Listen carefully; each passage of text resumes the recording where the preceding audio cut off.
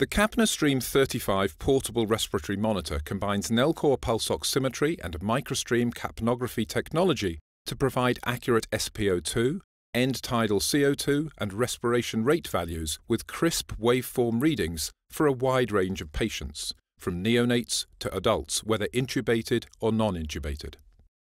To operate the Capnostream 35 Portable Respiratory Monitor, connect the AC adapter to the 12-volt DC port on the monitor's right panel, attach the power cord to the AC adapter, and plug the cord into an external power source. The battery power indicator on the front of the monitor indicates the battery and power status.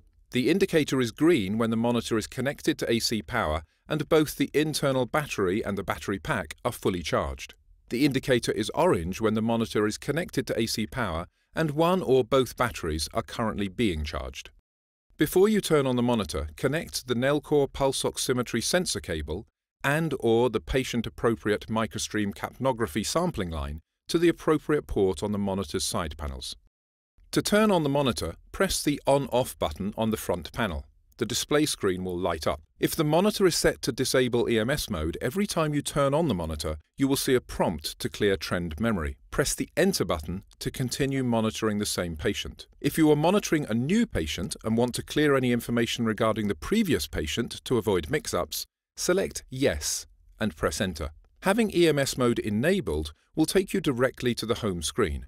Please note that while in EMS mode, existing data will automatically be cleared when you turn the monitor on and admit a new patient. For accurate respiration monitoring, it's important to properly classify your patient. The monitor recognizes 5 different patient types, but the default setting is for adult. To change the patient type, press the Menu button on the front panel and use the directional arrows to navigate to the Patient Type drop-down menu in the top left corner of the screen. Using the up-down directional arrows, select the appropriate patient type from the list and press Enter. If you are prompted to confirm, press Enter again. Each patient use should be recorded as a new patient case. To establish a patient case, press the Menu button and navigate to Actions, Patient Admit. The monitor will automatically generate a patient ID number, which you may change to suit your unit or facility. Next, input your patient data and then navigate to and press the Start Case button on the left side of the screen.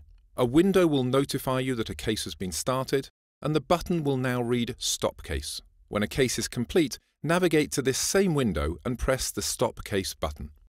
It's often useful to have a record of patient events, such as taking medication, patient activity, or clinical interventions that may have influenced recorded measurements. To add patient events to the record, press the Menu button and navigate to Actions, Events, or press and hold the Menu button to arrive at the Events screen. Press Enter and the medication screen will appear. Select the medication and press Enter. Additional event options appear to the left of the screen, including text entry, PaCO2, patient, and intervention. You can use the text entry option to add up to 20 characters of text, plus the date and time of the event. After recording the event or events, press Enter to return to the home screen. If you decide not to input event data, press the Back or Home buttons to return to the home screen. If no screen options are selected for 60 seconds, the monitor will automatically return to the home screen.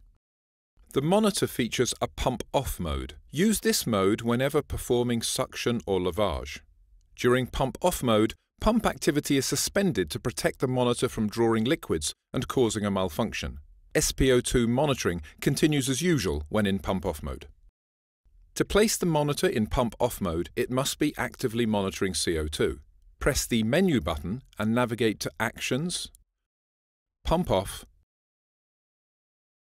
and press Enter. The default pump-off time period is 15 minutes, and time remaining will be displayed in the message and CO2 areas of the screen. You can turn the CO2 pump back on before time has expired by pressing the Menu button, navigating to Pump Off, Exit Now, and pressing Enter. Or you can extend the pump-off time period for another 15 minutes by pressing the Menu button, navigating to Extend Timer, and pressing Enter.